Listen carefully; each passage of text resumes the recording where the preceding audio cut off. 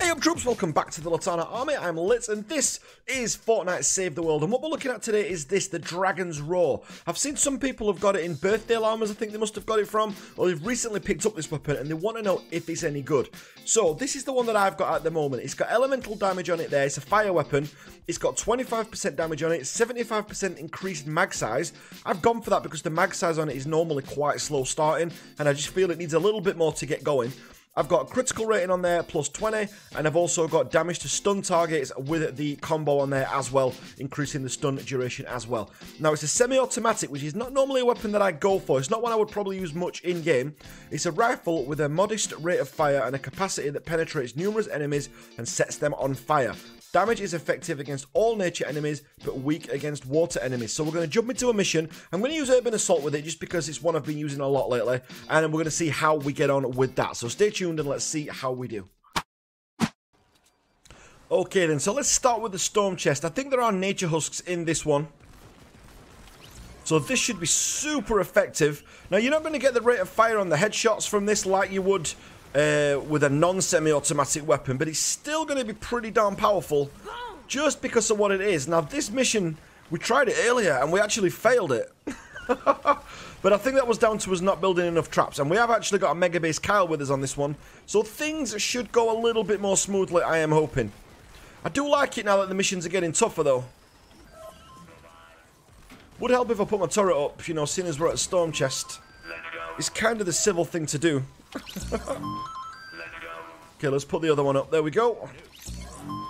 Think we're clear. Just need to get the taker when it comes. Blasters. One of our drones has taken damage. Alright, so it does take things out pretty quickly. I need to watch my bags. My bags are really full right now. Okay, so let's just see how good or how effective this can be. This is going to be tough though, because you don't get the rate of fire with the Headhunter like you would with a, say, automatic weapon. So it is going to be a little bit tougher, but we have got nature husks. So we should be alright, I think, still. But there is going to be a boss on this one, so it is going to get tough. Quick reload. There we go. Oh, we got to take her down there as well. Oh, it's not. It's a lobber thingamajig. I always forget the names. Okay, so we should be able to easily move the bomb. Alright, so we're going to get nature husks as well, which we're expecting. This is not going to be an easy mission, though, by any means. Hopefully, we've got good teammates. And as I said, I'm always pleased to see a constructor. Nice.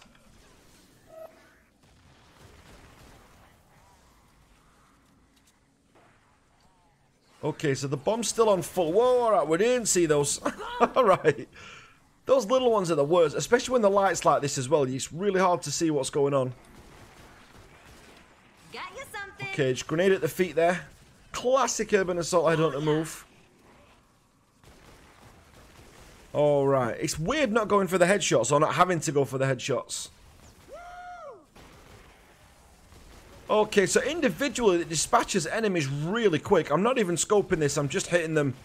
Just pointing and clicking at them. It's super, super easy. I would like it if you held it down and it had the stability as well. Look at that base. Can we just take a moment to appreciate how I mean, cool that fair is? play. That is a good base. Okay then, so looks like we're off. So we've got a lot of nature husks, so we're hoping that this Dragon's Roar is going to hold its own. The Mega Base Kyle's done a fantastic job of building as a base. So we don't really need to stand here in the trap tunnel. It's just where I was when it started. Alright, let's get down to the end. Let the trap tunnel do its work. Storm's getting rowdy. Okay, we've got healing pads and everything. So we kind of can just let them come through. Not possible. Let them do the work and just pick them off when they're weakened and they get to the walls. Alright, you know what? Let's put a turret up as well, because why not? Look at all that static. My graphics card is loving that. Alright, here we go. So all we gotta do is just pop these headshots off. It's quite clunky firing. It's a good weapon, don't get me wrong. It's definitely got a lot of impact on it.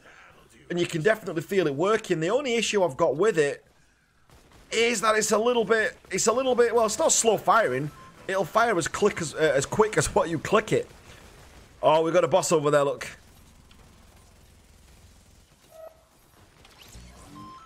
Alright, let's keep on going. Grenade out. Alright, so we've got the static in there as well. I'm just trying to kind of thin these out for when they get down there. The boss is down there already, though. Not possible. Boom! So he's definitely one that's got to go. Maybe we could put the hacksaw on. Get a better rate. There we go. Because then the rate of fire that we're going to get from this is nuts. He's definitely not going to like that, though. He's targeting us. Definitely doesn't like us. Okay, down we go. Reload. Them healing pads are looking good about now. Okay, he's definitely lagging around. There you... Whoa. Okay, this is really hard with the amount of lag that we're getting. Alright, let's get on here. Oh my days, look at this for lag. This is ridiculous. Okay, let's get back around to the... Oh no!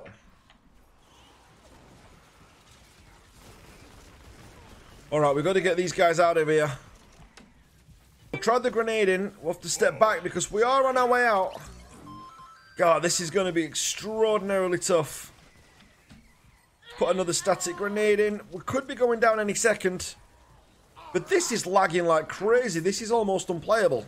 If you look on there, it actually says, you know, it shows that it's not just our computer. So this must be an actual thing, that like an issue that they're having at the minute. I've never experienced this before. This is like the worst lag that I've ever seen. Alright, let's just keep on. How long we got left to go? Alright, but the Dragon's Roar is still holding up. I mean, look, that just vanished. I mean, where did that go? 30 seconds left. I still think we're okay. We have took a little bit of damage on the launcher, I think, in this corner. You know what? Let's just put a roof over it. Traps are doing the work there. It's hard to get a good combat score, though. What was that? Not possible. Alright, here we go. Put another static grenade in there. I still think we're okay. Get a grenade up there. Oh, I missed. God damn it. When you miss with grenades. Alright, that's it. So we're actually through there. We've actually done that. But that was really tough. I think the lag was harder than the actual defense itself. That was pretty tough. Okay, but we did okay there. You know, we still got a decent score. So let's have a look what we've actually got. But the lag on that one was absolutely intense. Okay, so we got some level 6 loot then. Okay, so we've got hero XP. We've got people. We've got schematics. What else have we got? We've got some gold on there, which we need lots of because I need to finish off the event store now. Location of the periscopes should help us find the entrance. Let's hear the dialogue. You two are quiet. Is all that band justice sorted out? Yeah. No. No? Yeah, no. Oh, come on. I won't. Fine, then don't. I haven't. Good for you. Great for me. Amazing for you. Hey, it wasn't just me, okay? I made my fair share of mistakes, probably more than anyone else in the band. Not probably, absolutely, definitely, by far. Whoa. I'm sorry I made life hard for you and everyone else. If I could take it back, I would. Okay. So, we good? Officially good. That was weirdly efficient. Yeah, touring does that to you. Okay, the dialogue in this just gets better and better. I'm really liking the story at the minute. Well, we've got more gold as well. We've also got Forces of Nature to kill the nature husk. So we've got the amp up there, which we'll take for sure. Piece of cake. So we've got the road trip tickets. Always need those. And we've got the mission alert, which is a pure drops of rain. Oh, we knew about that already. And then we've also got the weapons cache, which is a garbage copper slug gun. Thanks to your periscope scouting, we found what appear to be multiple underground bases. This calls for some exploration. Alright then guys, well that was the Dragon's Roar then, a pretty decent one. It was hard to show it off effectively just because of the lag that we were getting on there, but when we did get to use it, it's got really good impact. The stats on it's really paid off. I think it definitely holds its own. I'm not a massive fan of semi-automatic weapons. It's not one I would go to. Personally, I would probably like to go more for the, like, Silent Spectre and do the stats up that way. But, you know, it's totally down to you guys. If you're alright with semi-automatic weapons, then the Dragon's Roar is definitely a great choice. It's definitely going to hold its own extremely extremely well in Stonewood and in Plankerton, so it's definitely worth leveling up in that, you know, for them kind of areas. So guys, if that was helpful, make sure you drop a like on the video and comment down below. I'd love to hear what you've got to say. I've updated the Discord link down below because I hear that expired, so I had to put a new Discord link down below in the description. And if you're not part of the Litanah army already, hit that subscribe button, and I will catch you on the next video. Thanks for watching this, guys.